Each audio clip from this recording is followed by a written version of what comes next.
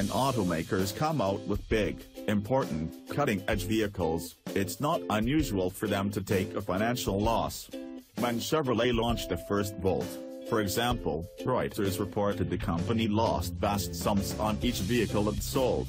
And if a report from Bloomberg is correct, the Bolt's new zero-emission stablemate, the Bolt EV, is suffering from a similar problem. Citing anonymous sources familiar with the matter, Bloomberg is claiming Chevy could lose $8,000 to $9,000 on each Bolt, based on the car's $37,500 starting price.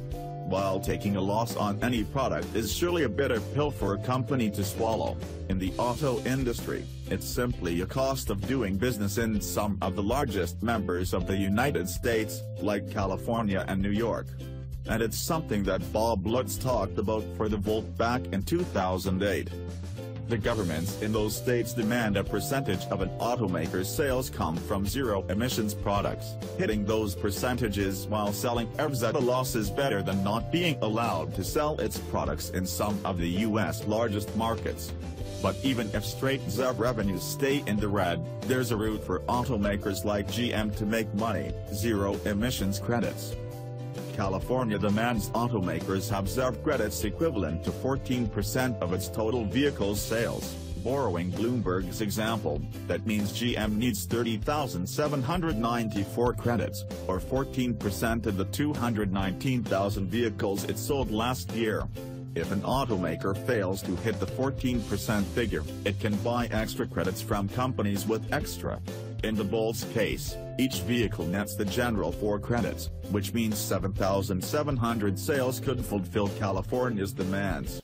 That's particularly good news for GM, which bought fewer credits than any other automaker last year.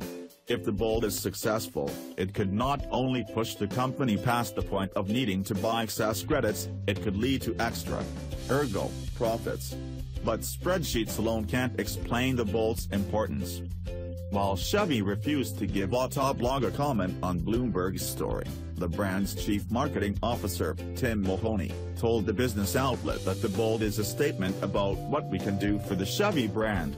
Its 238-mile range and $30,000 starting price, after Uncle Sam's $7,500 tax credit, brings the range $2 ratio the likes of which the market has never seen.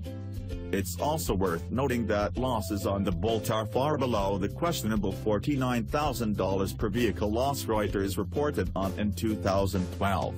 That trend could continue, Bloomberg reports, as battery technology prices